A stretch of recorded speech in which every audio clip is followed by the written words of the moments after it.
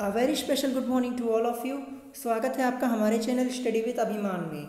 Friends, आज मैं आपके लिए यूपी पॉलिटेक्निक एंट्रेंस एग्जाम 2019 के लिए केमिस्ट्री से रिलेटेड एक मोस्ट इंपॉर्टेंट टॉपिक लेकर आया हूँ। फ्रेंड्स, अगर अभी तक आपने हमारे चैनल स्टडी विद अभिमान को सब्सक्राइब नहीं किया है तो चैनल को सब्सक्राइब कर लीजिए और साथ ही साथ बेल आइकन पर क्लिक कर दीजिए, जिससे आपको लेटेस्ट वीडियोज़ मिले सबसे पहले।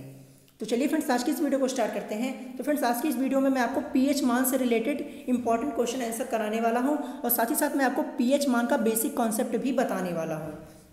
तो फ्रेंड्स, जैसा कि आप जानते हैं, जो हमारा टॉपिक है पीएच मान, ये आपके एंट्रेंस एग्जाम के पॉइंट ऑफ व्यू से इंपॉर्टेंट टॉपिक है, क्योंकि फ्रेंड्स आपके एंट्रेंस एग्जाम में इस टॉपिक से भी क्वेश्चन पूछे जाते हैं। तो फ्रेंड्स, ये हमारा टॉपिक जो है वो इंपॉर्टेंट हो जाता है। तो चलिए फ्रेंड्स, आज की इस वीडियो को स्टार्ट करते हैं।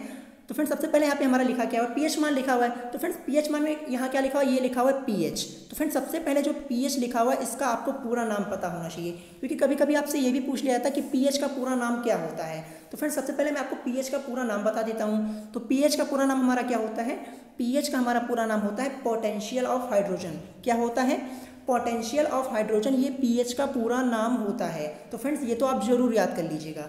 अब चलिए मैं आपको पीएच मान के बारे में बता देता हूँ कि पीएच मान होता क्या है।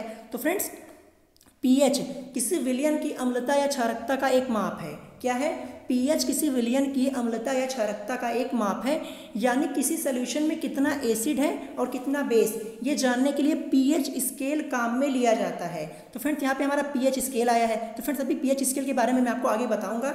मैंने आपको बताया क्या, पीएच स्केल काम में लिया जाता है। रक्त की तरह एक विशेष सॉल्यूशन में हाइड्रोजन आयनों की राशि को पीएच कहा जाता है।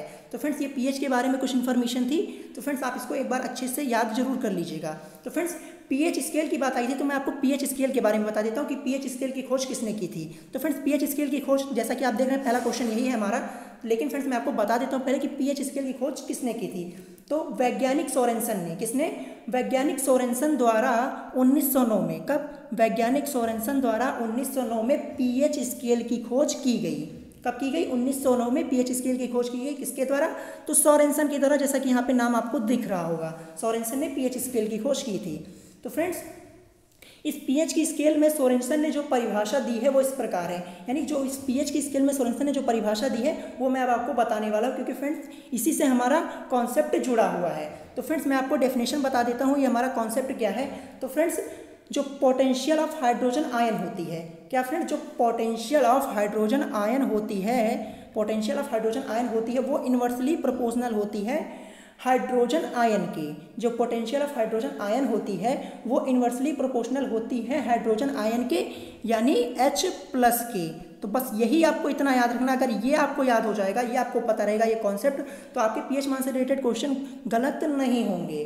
ठीक है फ्रेंड्स, तो मैंने आपको क्या बताया, मैंने आपको बताया जो पोटेंशियल ऑफ हाइड्रोजन आयन होती है वो इन्वर्सली प्रोपोर्शनल होती है H+ आयन की। यदि जब हाइड्रोजन आयन की संख्या बढ़ती है, आप ये जान लीजिए, जब हाइड्रोजन आयन की संख्या बढ़ती है, जो हमारी पीएच वैल्यू हो जाएगी, तब क्या हो जाएगी, पीएच वैल्यू हमारी हो जाएगी कम। जब हाइड्रोजन आयन की संख्या बढ़ जाएगी तब हमारी पीएच वैल्यू पर क्या प्रभाव पड़ेगा, पीएच वैल्यू हमारी कम हो जाएगी। और जितने ज़्यादा H+ आयन होंगे, यानी जो H+ आयन है, जितने ज़्यादा H+ आयन होंगे उतनी कम हमारी पीएच वैल्यू होगी। तो ये आपको सबसे पहले याद रखना है, क्योंकि आप देख रहे हैं वहाँ पे साइन क्या लगा हुआ है, इन्वर्सली प्रोपोर्शनल का लगा हुआ है। तो फ्रेंड, ये तो आपको पता ही होगा। उसके बाद हमारा एक कॉन्सेप्ट और बचता है। तो एक कॉन्सेप्ट में आपको एक और बता दे रहा हूँ कि जब H+ आयन की संख्या घटेगी, यानी जो H+ दी हुआ है, जो हमारा H+ आयन है, इसकी संख्या जब हमारी घटेगी यानी कम होगी, जब H+ आयन की संख्या घटेगी तो जो हमारी पीएच वैल्यू जो हो जाएगी वो हमारी बढ़ जाएगी। तो फ्रेंड्स, ये आप इसको नोट डाउन कर लीजिएगा, ये हमारा कॉन्सेप्ट इंपॉर्टेंट है। तो फ्रेंड्स, ये हमारा कॉन्सेप्ट था पीएच स्केल से रिलेटेड, जो सोरेनसन ने बताया हुआ है। तो फ्रेंड्स, चलिए अब हम क्वेश्चन आंसर पे आ जाते हैं। तो फ्रेंड्स, सबसे पहला क्वेश्चन हमारा क्या दिया हुआ है, तो फ्रेंड्स सबसे पहला क्वेश्चन हमारा दिया हुआ है कि पीएच स्केल की खोज किसने की थी। तो फ्रेंड्स, ये मैंने अभी आपको बता दिया कि पीएच स्केल की खोज किसने की थी, सोरेनसन ने की थी। कब की थी, 1909 में। तो ये आपको पता ही होगा, ये मैंने अभी आपको पहले ही कॉन्सेप्ट में ही बता दिया है। तो फ्रेंड, जो मैंने कॉन्सेप्ट बताया वो आप इसको नोट डाउन जरूर कर लीजिएगा, उसको एक बार पढ़ जरूर लीजिएगा। बाई चांस आप उससे रिलेटेड कोई क्वेश्चन पूछ लिया जाए तो आपके लिए ईजी होगा। वैसे फ्रेंड्स, जहाँ तक मुझे लगता है पूछा नहीं जाएगा, लेकिन फिर भी आप उसको एक बार पढ़ जरूर लीजिएगा, क्योंकि फ्रेंड्स आपके एग्जाम में सीधे सीधे पीएच वैल्यू पूछ ली जाती है। लेकिन मैंने आपको कॉन्सेप्ट इसलिए बता दिया, बाई चांस आपसे कोई क्वेश्चन पूछ लिया जाए तो आपका क्वेश्चन गलत ना हो। तो फ्रेंड्स क्वेश्चन आज मैंने जितने क्वेश्चन इस वीडियो में ऐड किए हुए हैं इन सभी क्वेश्चन को आप जरूर याद कर लीजिएगा, क्योंकि फ्रेंड इसी में से आपके क्वेश्चन कवर अप हो जाएंगे। तो फ्रेंड सबसे पहले क्वेश्चन का आंसर हमारा ऑप्शन ए करेक्ट हो जाएगा, यानी सोरेनसन ने किया था। चलिए नेक्स्ट क्वेश्चन देखते हैं। नेक्स्ट क्वेश्चन क्या दिया हुआ है? नेक्स्ट क्वेश्चन दिया यदि किसी विलियन का पीएच मान 7 हो तो विलियन होगा। तो फ्रेंड सबसे पहले मैं आपको विलियन के पीएच मान के बारे में बता देता हूं कि कितना होने पर अम्लीय होता है, कितना होने पर क्षारीय होता है, ये भी आपको पता होना चाहिए। तो फ्रेंड मैं आपको सबसे पहले बता देता हूँ। तो फ्रेंड्स सबसे पहली बात पीएच स्केल। तो पीएच स्केल में जो हमारा होता है 1 से कितने तक, 1 से 14 तक, 1 से 14 तक के पीएच मान को ज्ञात किया जाता है, यानी 1 से 14 तक के पीएच मान को ज्ञात किया जाता है पीएच स्केल में, ये भी आपको पता होना चाहिए। तो फ्रेंड जब पीएच मान 7 से कम हो, जब पीएच मान जो हमारा 7 से कम होता है तब हमारा विलियन क्या होता है? तब विलियन हमारा होता है अम्लीय। क्या होता है? तब हमारा विलियन होता है अम्लीय। और यदि पीएच मान 7 से ज़्यादा हो जाए, यानी 7 से अधिक हो जाए, तब विलियन हमारा क्या होगा? तब विलियन हमारा होगा क्षारीय। और यदि पीएच मान नेट हमारा 7 हो, यानी 7 हो, तब विलियन हमारा क्या हो जाएगा? तब विलियन हमारा हो जाएगा उदासीन। क्या हो जाएगा? उदासीन हो जाएगा। तो ये भी आपको याद रखना है। ये तीनों बातें अगर आपको याद रहेंगी तो क्वेश्चन आपके गलत होंगे नहीं। तो चलिए यहाँ पे हमसे क्या पूछा था? यहाँ पे हमसे पूछा था यदि किसी विलियन का पीएच मान 7 हो तो विलियन होगा। तो 7 पे मैंने आपको बताया, अगर विलियन का पीएच मान 7 होगा तो विलियन हमारा क्या होगा? उदासीन होगा, न्यूट्रल होगा, यानी ऑप्शन सी आपका करेक्ट हो जाएगा। चलिए नेक्स्ट क्वेश्चन देखते हैं।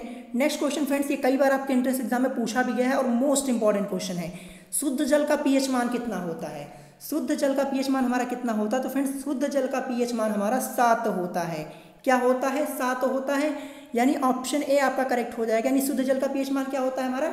ये हमारा 7 होता है। तो फ्रेंड्स इसको आप ट्रिक से भी याद कर सकते हैं। जैसा कि आप जानते हैं जो हम पानी होता है, पानी को हम कितने दिन पीते हैं? पानी को हमें 7 दिन यानी हफ्ते के 7 दिन पीना पड़ता है, क्योंकि बिना पानी पिए हम रह नहीं सकते हैं। अगर आप पानी नहीं पिएंगे तो जीवित कैसे रहेंगे? तो फ्रेंड्स ये हमारा ट्रिक है कि शुद्ध जल का पीएच मान कितना होता है? 7। और हफ्ते में 7 दिन आपको पानी पीना जरूरी है। अगर पानी नहीं पिएंगे तो जीवित कैसे रहेंगे? तो इस ट्रिक को कनेक्ट करके आप याद कर सकते हैं। जब भी आपसे पूछा जाए कि शुद्ध जल का पीएच मान कितना होता है, तुरंत आपके माइंड पे क्लिक करना चाहिए कि भैया हमें 7 दिन पानी पीते हैं, अगर पानी पिएंगे नहीं तो जीवित कैसे रहेंगे? तो इस ट्रिक से आप याद कर सकते हैं कि शुद्ध जल का पीएच मान कितना होता है? 7 होता है। तो ऑप्शन ए आपका करेक्ट हो जाएगा। चलिए नेक्स्ट क्वेश्चन देखते हैं। नेक्स्ट क्वेश्चन दिया हुआ है नमक यानी NaCl का पीएच मान कितना होता है? क्या पूछा है हमसे? नमक यानी NaCl का पीएच मान कितना होता है? तो फ्रेंड्स NaCl का पीएच मान कितना होता है? ये भी हमारा 7 ही होता है। जिस तरह आप पानी 7 दिन पीते हैं, जिस तरह आप पानी 7 दिन पीते हैं, उसी तरह आप नमक भी 7 दिन खाते हैं। बिना नमक के आपको खाना अच्छा लगेगा? नहीं अच्छा लगेगा। तो आप इस ट्रिक को कनेक्ट करके याद कर सकते हैं कि भैया नमक का पीएच मान कितना होता है? नमक का पीएच मान हमारा होता है 7। तो फ्रेंड्स इन दोनों क्वेश्चन को साथ में लिखने का एक रीज़न है, इसलिए है क्योंकि फ्रेंड्स जो हमारा शुद्ध जल का पीएच मान वो भी 7 होता है और NaCl यानी नमक का पीएच मान ये भी 7 होता है। पानी पिए बिना हम 7 दिन रह नहीं सकते, नमक खाए बिना भी हम 7 दिन रह नहीं सकते। तो ये ट्रिक को आप कनेक्ट करके इन दोनों क्वेश्चन को याद कर लेंगे, कभी आपका क्वेश्चन ये गलत नहीं होगा। तो आशा करता हूँ ये आपको समझ में आया होगा। और NaCl का पीएच मान हमारा कितना होता है? NaCl का पीएच मान हमारा होता है 7, यानी ऑप्शन बी आपका करेक्ट हो जाएगा। तो फ्रेंड्स कभी कभी आपसे NaCl सीधा लिखा हुआ पूछ लेता है, तो NaCl हमारा क्या होता है? ये नमक का होता है, ठीक है, केमिकल फॉर्मूला, ये भी आपको पता होना चाहिए, ठीक है। कभी कभी आपको नमक का पूछेगा, नहीं तो NaCl सीधे सीधे लिखा हुआ आ जाता है, तो ये आपको ख्याल रखना है। चलिए नेक्स्ट क्वेश्चन देखते हैं। नेक्स्ट क्वेश्चन क्या दिया हुआ है? यदि किसी विलियन का पीएच मान 7 से कम हो तो विलियन होगा। तो फ्रेंड्स अभी मैंने आपको ऊपर बताया था। तो ऑप्शन ए दिया हुआ है अम्लीय, ऑप्शन बी दिया हुआ है क्षारीय, ऑप्शन सी दिया हुआ है उदासीन और ऑप्शन डी दिया हुआ है इनमें से कोई नहीं। अगर विलियन का पीएच मान 7 से कम होता है तो विलियन क्या होता है हमारा? वो हमारा अम्लीय होता है, यानी ऑप्शन ए आपका करेक्ट हो जाएगा। यदि किसी विलियन का पीएच मान 7 से कम हो तो विलियन क्या होगा हमारा? विलियन हमारा अम्लीय हो जाएगा। ऑप्शन ए आपका करेक्ट हो जाएगा। चलिए नेक्स्ट क्वेश्चन देखते हैं। नेक्स्ट क्वेश्चन फ्रेंड्स हमारा मोस्ट इंपॉर्टेंट है। यहाँ हमसे क्या पूछा है? हमसे पूछा है कि मानव रक्त का पीएच मान कितना होता है। क्या हमसे पूछा है? हमसे पूछा है कि मानव रक्त का पीएच मान कितना होता है। ऑप्शन ए दिया हुआ है 7, ऑप्शन बी दिया हुआ है 8.4, ऑप्शन सी दिया हुआ है 7.4 और ऑप्शन डी दिया हुआ है 5.8। तो मानव रक्त का पीएच मान कितना होगा? मानव रक्त का पीएच मान हमारा होता है 7.4। क्या होता है 7.4, ये आपके पीएच मान होता है मानव रक्त का। तो ये आप जरूर याद कर लीजिएगा, ये हमारा मोस्ट इंपॉर्टेंट है। ठीक है फ्रेंड्स, तो ये आपको जरूर याद रखना है। चलिए नेक्स्ट क्वेश्चन देखते हैं। नेक्स्ट क्वेश्चन दिया हुआ है कि आंसू का पीएच मान कितना होता है। क्या पूछा है हमसे यहाँ पे पूछा है कि आंसू का पीएच मान कितना होता है। ऑप्शन ए दिया हुआ 6.4, ऑप्शन बी दिया हुआ 5.2, ऑप्शन सी दिया हुआ 7.4, ऑप्शन डी दिया हुआ 6.4। तो इसमें हमारा करेक्ट आंसर क्या हो जाएगा, इसमें हमारा करेक्ट आंसर हो जाएगा ऑप्शन सी यानी 7.4। यानी आंसू का पीएच मान कितना होता है हमारा, आंसू का पीएच मान हमारा होता है 7.4, ये आपको याद रखना है। और फ्रेंड जैसा कि आप देख रहे हैं मानव रक्त का भी पीएच मान हमारा कितना था, मानव रक्त का भी पीएच मान हमारा 7.4 है और आंसू का भी 7.4 है। तो इन दो एक याद कर लीजिए और दोनों को कनेक्ट कर लीजिए, आपका दोनों आंसर कभी गलत नहीं होगा। मानव रक्त और आंसू इन दोनों का पीएच मान एक ही होता है, क्या होता है 7.4 होता है। तो ये दोनों क्वेश्चन को इसलिए मैंने 6 और 7 को बगल बगल रखा था ताकि आपको पता चल सके कि दोनों का मान क्या होता है, एक ही होता है। तो आप इसको कनेक्ट करके इजी वे पे याद कर सकते हैं। ठीक है फ्रेंड्स, तो इसमें हमारा ऑप्शन सी 7 में करेक्ट हो जाएगा। चलिए नेक्स्ट क्वेश्चन देखते हैं। नेक्स्ट क्वेश्चन दिया कि दूध का पीएच मान कितना होता है। क्या पूछा है हमसे कि दूध का पीएच मान कितना होता है। ऑप्शन ए दिया हुआ है 6.4, ऑप्शन बी दिया हुआ है 1.4, ऑप्शन सी दिया हुआ है 5.0 और ऑप्शन डी दिया हुआ है 6.8। तो इसमें हमारा करेक्ट आंसर क्या हो जाएगा, तो फ्रेंड्स इसमें हमारा करेक्ट आंसर हो जाएगा ऑप्शन ए यानी 6.4। यानी जो हमारे दूध का पीएच मान कितना होता है, तो दूध का पीएच मान हमारा होता है 6.4 होता है। क्या होता है 6.4, तो ये आपको याद रखना है। चलिए नेक्स्ट क्वेश्चन देखते हैं। नेक्स्ट क्वेश्चन फ्रेंड्स ये भी हमारा मोस्ट इंपॉर्टेंट है और कई बार कॉम्पिटेटिव एग्जाम में भी ये क्वेश्चन पूछा जाता है। तो फ्रेंड्स यहाँ पे हमसे पूछा है कि नींबू के रस का पीएच मान कितना होता है। तो फ्रेंड्स सब लोग जानते हैं कि नींबू में हमारा क्या होता है, सिट्रिक एसिड होता है। भैया जब नींबू में हमारा सिट्रिक एसिड होता है तो इसका पीएच मान क्या होगा, जो चारों ऑप्शन में सबसे कम हमारा होगा वही हमारा करेक्ट आंसर हो जाएगा। तो 2.4 हमारा करेक्ट आंसर हो जाएगा। क्या 2.4, क्योंकि फ्रेंड 2.4 तो ये 7 से क्या है, ये 7 से कम है, तो 7 से बहुत कम है। तो कितना होगा फ्रेंड्स, ये हमारा अम्लीय होता है। नींबू का रस जानते हैं आप सब लोग क्या होता है पीएच मान, जब पीएच मान 2.4 है तो हमारा क्या हो जाएगा, अम्लीय हो जाएगा। तो फ्रेंड्स ये आपको याद रखना है कि नींबू का पीएच मान कितना होता है, तो नींबू का पीएच मान हमारा होता है 2.4, क्योंकि फ्रेंड्स ये हमारा एसिडिक होता है यानी अम्लीय होता है। तो ऑप्शन ए आपका करेक्ट हो जाएगा यानी 2.4।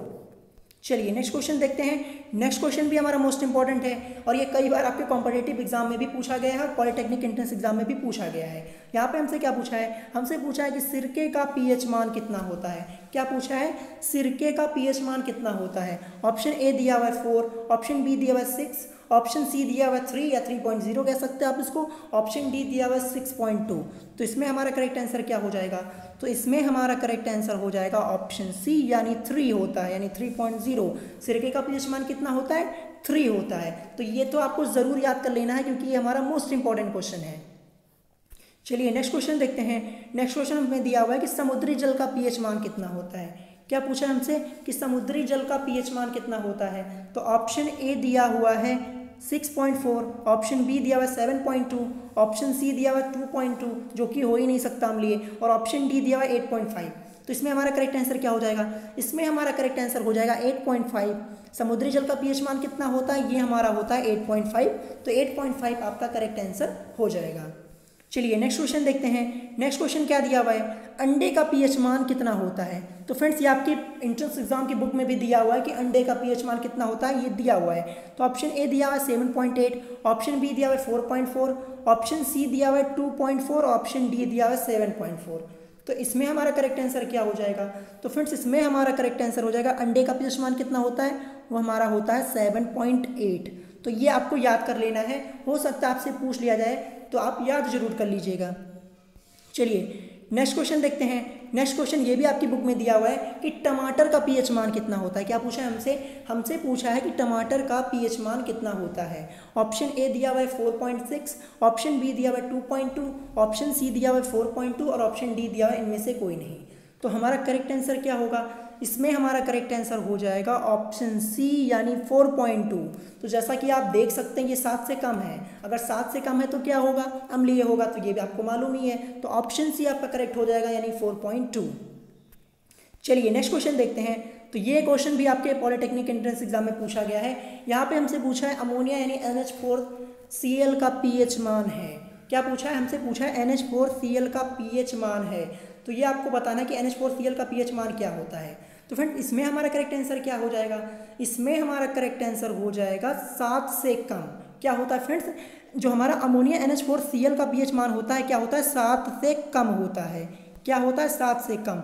तो 7 से कम ये हमारा करेक्ट आंसर हो जाएगा, यानी ऑप्शन बी आपका करेक्ट आंसर हो जाएगा, यानी 7 से कम। क्या फ्रेंड्स? अमोनिया NH4Cl का pH मान क्या होता है? 7 से कम होता है। तो ऑप्शन बी आपका करेक्ट हो जाएगा। चलिए नेक्स्ट क्वेश्चन देखते हैं। नेक्स्ट क्वेश्चन हमसे पूछा है कि शराब का pH मान कितना होता है। तो फ्रेंड्स ये बुक में नहीं दिया हुआ है कि शराब का pH मान कितना होता है। ऑप्शन ए दिया हुआ है 2.4, ऑप्शन बी दिया हुआ है 7.2, ऑप्शन सी दिया हुआ है 2.8 और ऑप्शन डी दिया हुआ है 4.6। तो इसमें हमारा करेक्ट आंसर क्या हो जाएगा? तो फ्रेंड्स इसमें हमारा करेक्ट आंसर हो जाएगा ऑप्शन सी, यानी 2.8 ये आपका करेक्ट आंसर हो जाएगा। चलिए नेक्स्ट क्वेश्चन देखते हैं। नेक्स्ट क्वेश्चन हमसे पूछा है कि खाने के सोडा का pH मान कितना है। क्या पूछा है? खाने के सोडे का pH मान कितना है। तो फ्रेंड्स सबसे पहले आप मुझे कमेंट करके बताइएगा कि खाने के सोडे का केमिकल फार्मूला क्या होता है। या आप मुझे कमेंट करके जरूर बताइएगा कि खाने के सोडा का pH मान। यहाँ पे हमसे पूछा है खाने के सोडे का pH मान, मैंने आपसे पूछा कि खाने के सोडे का केमिकल फार्मूला क्या होगा, ये मुझे आप कमेंट करके बताइएगा। तो फ्रेंड्स यहाँ पे ऑप्शन ए दिया हुआ है 8.4, ऑप्शन बी दिया हुआ है 4.4, ऑप्शन सी दिया हुआ है 2.2 और ऑप्शन डी दिया हुआ है 7.4। तो इसमें हमारा करेक्ट आंसर क्या हो जाएगा? तो फ्रेंड्स इसमें हमारा करेक्ट आंसर हो जाएगा ऑप्शन ए, यानी 8.4। खाने के सोडे का pH मान कितना होता है? खाने के सोडे का pH मान हमारा होता है 8.4, यानी ऑप्शन ए आपका करेक्ट आंसर हो जाएगा। चलिए नेक्स्ट क्वेश्चन देखते हैं। नेक्स्ट क्वेश्चन पूछा है कि आर्द्र रस का pH मान कितना होता है। क्या पूछा है हमसे पूछा है आर्द्र रस का pH मान कितना होता है। तो फ्रेंड्स इसमें हमारा करेक्ट आंसर क्या हो जाएगा? तो फ्रेंड्स इसमें हमारा करेक्ट आंसर हो जाएगा ऑप्शन बी, यानी 1.4। क्या दिया हुआ है? 1.4, यानी बहुत ज़्यादा एसिडिक है हमारा, क्योंकि 7 से ये बहुत ही ज़्यादा कम है। तो 1.4 ये आपका करेक्ट आंसर हो जाएगा, यानी ऑप्शन बी। चलिए नेक्स्ट क्वेश्चन पूछते हैं। नेक्स्ट क्वेश्चन दिया हुआ है कि मानव लार का pH मान कितना है। क्या दिया हुआ है? मानव लार का pH मान कितना है। तो फ्रेंड्स आप इस क्वेश्चन को टेस्ट की तरह ट्रीट कीजिएगा। इन क्वेश्चनों को आप वीडियो को पॉज करके एक बार खुद से अपने क्वेश्चन का आंसर कीजिएगा और बताइएगा कि आपके कितने क्वेश्चन सही हुए। लास्ट में आप कमेंट करके जरूर बताइएगा। तो फ्रेंड्स ऑप्शन ए दिया हुआ है 5.2 से 7.5, ऑप्शन बी दिया हुआ है 5.6 से 6.2, ऑप्शन सी दिया हुआ है 5.5 से 7.5 और ऑप्शन डी दिया हुआ है 6.5 से 7.5। तो इसमें हमारा करेक्ट आंसर क्या हो जाएगा? इसमें हमारा करेक्ट आंसर हो जाएगा 6.5 से 7.5, यानी जो ह्यूमन सलाइवा होता है उसका pH मान कितना होता है? उसका pH मान हमारा होता है 6.5 से 7.5 तक, यानी ऑप्शन डी आपका करेक्ट आंसर हो जाएगा। चलिए आज का लास्ट क्वेश्चन देखते हैं और इस क्वेश्चन का आंसर आपको कमेंट बॉक्स में देना है। कहाँ देना है? इस क्वेश्चन का आंसर आपको कमेंट बॉक्स में देना है। यहाँ पे मैंने आपसे पूछा है कि किसी व्यक्ति के रक्त के pH मान में कितना परिवर्तन होने पर व्यक्ति की मृत्यु हो जाती है। क्वेश्चन क्या है? क्वेश्चन को ध्यान से सुनिए। किसी व्यक्ति के रक्त के pH मान में कितना परिवर्तन होने पर व्यक्ति की मृत्यु हो जाती है। ऑप्शन ए दिया हुआ 0.5, ऑप्शन बी दिया हुआ 0.2, ऑप्शन सी दिया हुआ 0.8 और ऑप्शन डी दिया हुआ 0.4। तो इस क्वेश्चन का आंसर आपको बताना है कमेंट बॉक्स में। तो फ्रेंड्स आज की इस वीडियो में मैंने आपको टोटल 19 क्वेश्चन बताए हुए, यानी 19 क्वेश्चन बताए हुए हैं। तो फ्रेंड्स इसी में से आपके पॉलिटेक्निक एंट्रेंस एग्जाम में आएगा, इससे बाहर नहीं आ सकता है। तो फ्रेंड्स आप इन सभी क्वेश्चन को एक बार अच्छे से पढ़ लीजिएगा और बुक में आपके जितने pH मान दिए हुए हैं वो भी आप अच्छे से एक बार याद जरूर कर लीजिएगा। तो फ्रेंड्स अगर आज की वीडियो आपको पसंद आई हो तो वीडियो को लाइक करना मत भूलिएगा और फ्रेंड्स जितने क्वेश्चन मैंने आपसे पूछे हैं उसका आंसर कमेंट बॉक्स में जरूर दीजिएगा। तो फ्रेंड्स अगर आज की वीडियो आपको पसंद आई हो तो वीडियो को लाइक करना मत भूलिएगा और साथ ही साथ हमारे चैनल स्टडी विद अभिमान को सब्सक्राइब करना मत भूलिएगा। तो फ्रेंड्स आज की वीडियो में इतना ही, मिलेंगे नेक्स्ट वीडियो में। Thanks for watching.